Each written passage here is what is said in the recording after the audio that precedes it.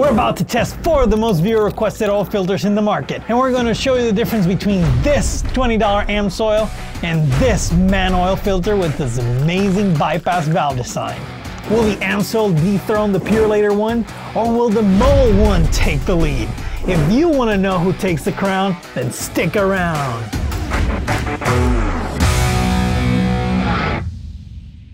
Amsoil has been regarded as the best motor oil I've seen in Project Farm's video.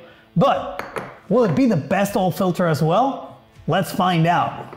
As in our previous videos in this series, for our first test, we want to measure how restrictive the filter is at operating temperatures. As you can see, this oil does not look like your typical motor oil. And that's because it isn't. You see, motor oil, even new oil, has contaminants in it. So the ISO standard recommends you perform these tests utilizing this specific oil. Why, you ask? Well, because this oil is manufactured to extremely strict cleanliness standards and will ensure repeatability. To perform this test, we heated the oil to 104 degrees Fahrenheit in order to simulate the same viscosity of 5W30 and 5W40 motor oil at operating temperatures. To see what filter is more restrictive, we'll be taking a look at these gauges right here. The higher the difference in pressure, the more restrictive the filter. For our first contender, we have the Amsoil with a whopping price of $19.55, claiming to remove 99% of particulates above 20 microns and protect your engine for 15,000 miles. The Amsoil comes in with a differential pressure of 1.3 psi at 3 gallons per minute, and as we increase the oil flow to 11 gallons per minute, the differential pressure rises to 12.3 psi. Our next contender is the K&N with a price of $15.99, claiming to remove 98% of particulates above 30 microns and protect your engine for 20,000 miles. Will it live up to its claims of being the official filter for NASCAR? Let's find out. At 3 gallons per minute, the K&N comes in with 1.4 psi, and as we increase the flow rate to 11 GPM, the differential pressure rises to 11.1 psi. For our next contender, we have the Mann filter with a price of $11.48. Mann is extremely secretive. Not only did they barely have any markings on their filter, but we were unable to locate either the mileage or micron ratings. At 3 GPM, the Mann filter comes in with an impressive 1.2 psi, and as we increase the flow rate, it clocks in at only 9.2 psi at 11 gallons per minute. For our last contender and past contestant, we have the Mobil 1 Extended Performance with a price of $11.44 and claiming to filter up to 99% of particulates above 30 microns and protect your engine for 20,000 miles. The Mobil 1 takes the lead with an impressive 1.1 psi at 3 gallons per minute and only 8.5 psi at 11 gallons per minute. The Amsoil's filtering media appears to restrict the oil substantially more than the competition. But once again, the Mobil 1 appears to have outperformed the official filter for NASCAR. As winter approaches and the temperature drops, motor oil becomes extremely viscous. This can cause your oil filter's bypass valve to open and allow unfiltered oil to cycle through the engine.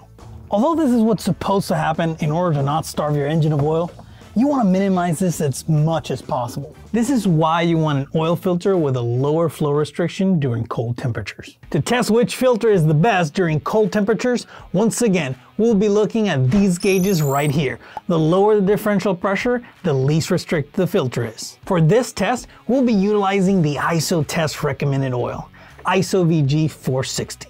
This oil is so thick that we had to heat it up to 100 degrees Fahrenheit in order to simulate the viscosity of 5W30 oil at 38 degrees Fahrenheit. The Amsoil has a differential pressure of 7.8 psi at 3 GPM and 43.9 psi at 11 GPM.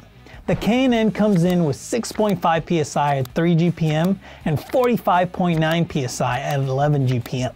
The Mann filter has 6.7 psi at 3 gallons per minute and 41.5 at 11 gallons per minute. And the Mobil 1 once again dominating with only 5.1 psi at 3 GPM and 36.6 psi at 11 gallons per minute. As you can see in this graph, the Mobil 1 dominated in this test, proving once again to be the least restrictive filter of this bunch.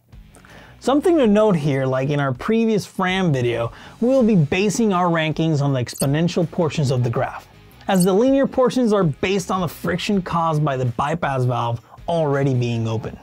Okay, enough about flow restriction. What about the most important aspect of an oil filter? Filtering performance. Well, in order to test that, we went ahead and baked several grams of ISO medium test dust to ensure no moisture was present.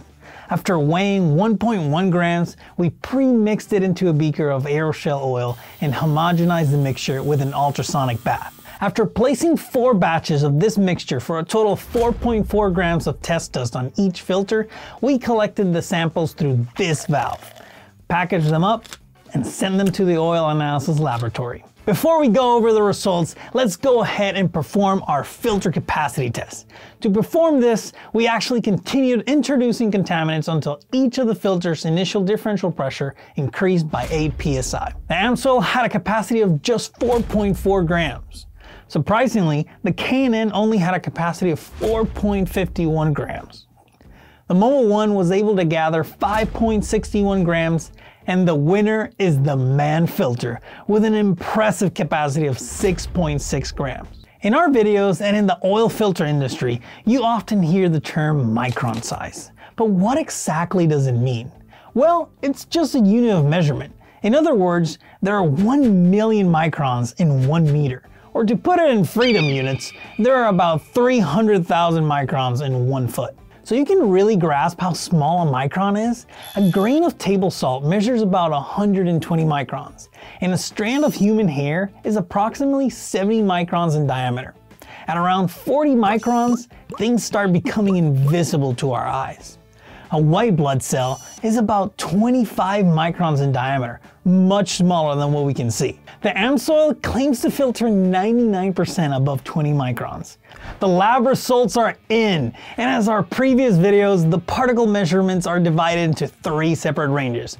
Particles between 21 and 38 microns, particles between 38 and 70 microns, and particles larger than 70 microns. Amazingly, the Amsoil only has 6.9 particles between 21 and 38 microns, 0 particles between 38 and 70 microns, and 0.1 particles above 70 microns. The K&N came in with 264.5, 0.6, and 0.1. The Mann filter was impressive with 153.5, 0.9, and 0.1.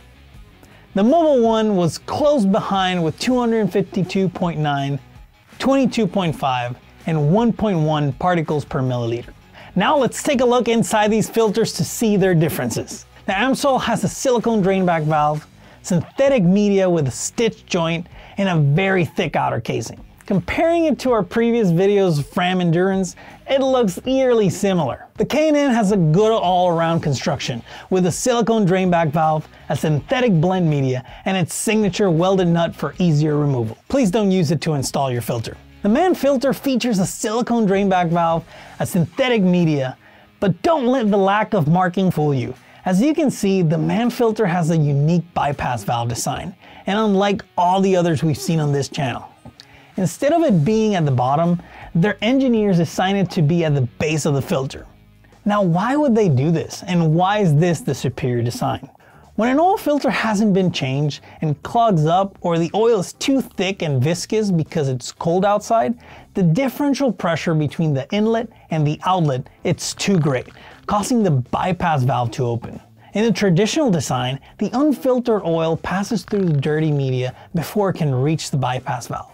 This can cause unwanted contaminants to be picked up and cycled throughout the engine.